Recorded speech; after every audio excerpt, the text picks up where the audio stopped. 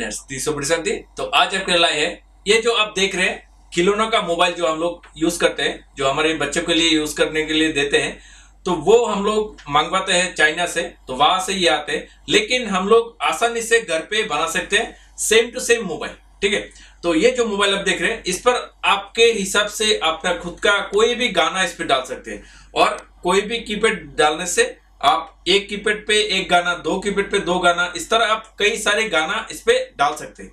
तो ये जो सर्किट है वो बहुत ही इजी से हमने बनाया है। तो चलिए आज हम लोग सीखते हैं किस प्रकार से ये मोबाइल हम लोग आसानी से घर पे बना सकते हैं।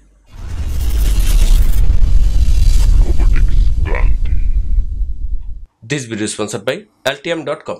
यहाँ पे आप लोग आसानी से स्केमिक बना सकते हैं, पीसीबी डिजाइन कर सकते हैं, किसी भी प्रकार के गड़बड़ फाइल, बॉम फाइल, ये सब कुछ आसानी से क्रिएट कर सकते हैं इस सॉफ्टवेयर पे। इस सॉफ्टवेयर के ट्रायल के लिए नीचे दिया हुआ लिंक पे क्लिक करें।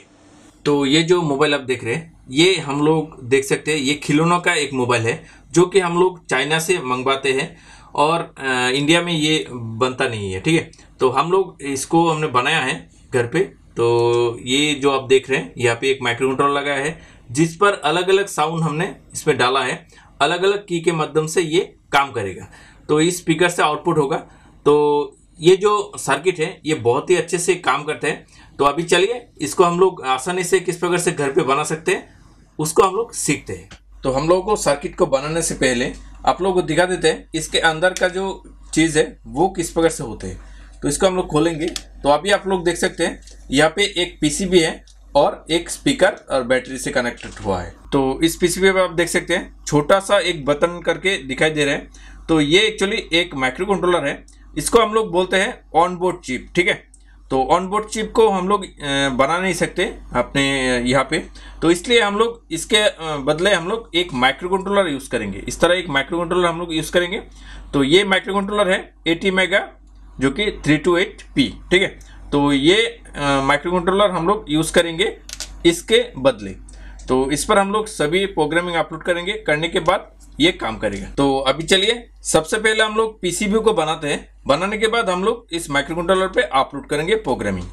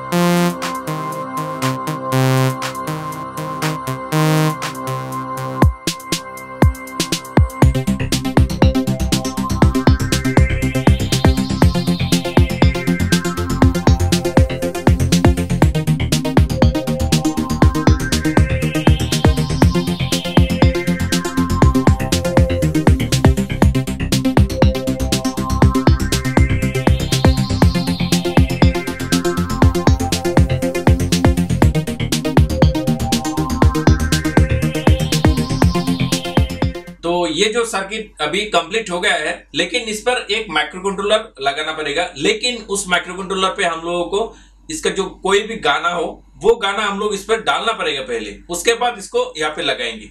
लेकिन वो गाना एक तरीके से इसको डालना पड़ता है। तो चलिए अभी आप लोगों को दिखाते हैं ये गाना हम लोग माइक्रो कंट्रोलर पे किस प्रकार से अपलोड करेंगे और इसको इस्तेमाल करेंगे। तो चलिए देखते हैं। तो अभी चलिए कंप्यूटर पे जाके हम लोग कन्वर्ट करके ऑडियो को हम लोग माइक्रो कंट्रोलर पर किस प्रकार से डालते हैं वो हम लोग सीखते हैं। तो सबसे पहले हम लोगों को जाना होगा, यहाँ पे कोई भी सॉन्ग हम लोग ले लेंगे। जो सॉन्ग हम लोगों को देना पड़ेगा अपने माइक्रो कंट्रोलर पे, वो सॉन्ग पहले आप लोगों को सिलेक्ट करना होगा। 1 2 3 4 जितने चाहे उतना सॉन्ग आप सिलेक्ट कर सकते हैं। तो मैंने एक सॉन्ग आपको दिखाने के लिए दिखा रहा है किस प्रकार से आप कन्वर्ट करके इसको डाल सकते हैं। तो सबसे पहले हम लोग ऑडासिटी को ओपन करना पड़ेगा।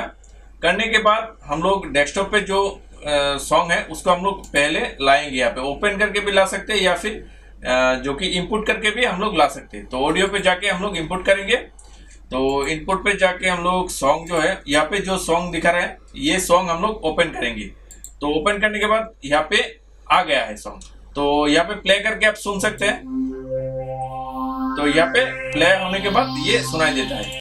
तो इस प्रकार से हम लोग ये सॉन्ग ले लेंगे। लेने के बाद हम लोगों को यहाँ पे क्लिक करना पड़ेगा। करने के बाद फॉर्मेट पे जाना होगा। 6 बीट पीसीएम को हम लोगों को सिलेक्ट करना पड़ेगा, ठीक है। तो 16 बीट पे हम लोग क्लिक करेंगे।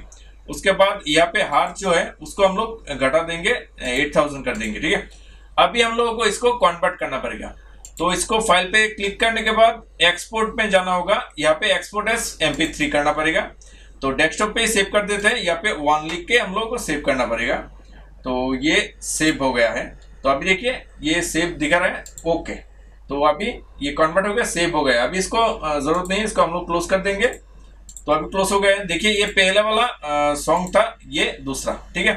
तो यहाँ पे देखिए आप इसका साइज भी देख सकते हैं। यहाँ पे 3.80 MB दिखा रहा है और सेम फाइल हम लोग कन्वर्ट करने के बाद 0.99 MB दिखा रहे हैं।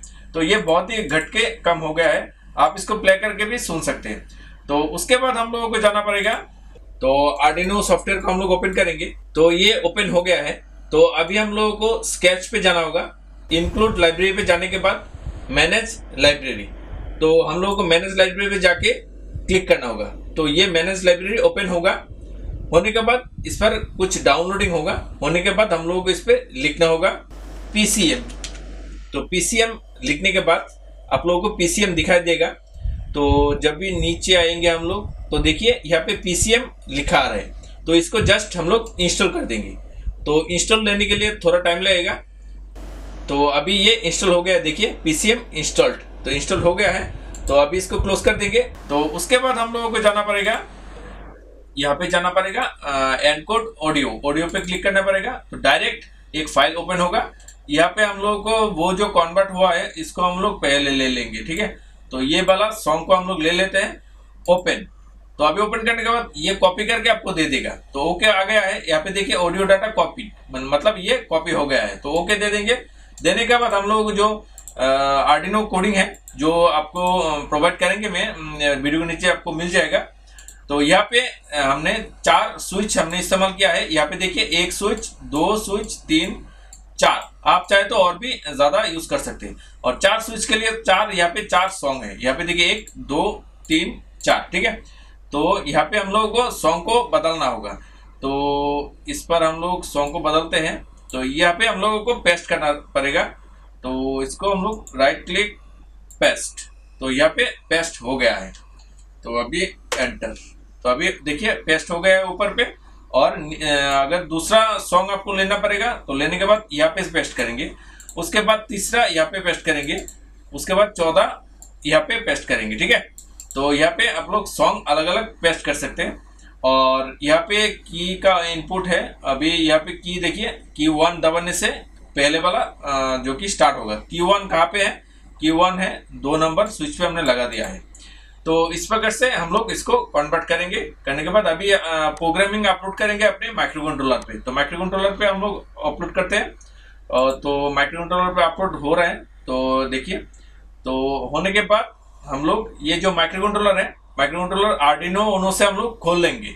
खोलने के बाद अभी हम लोग इस माइक्रो कंट्रोलर को फिट करेंगे। तो फिट करने के बाद अभी प्ले करके हम लोग आपको सुनाते हैं किस प्रकार से ये साउंड आते हैं।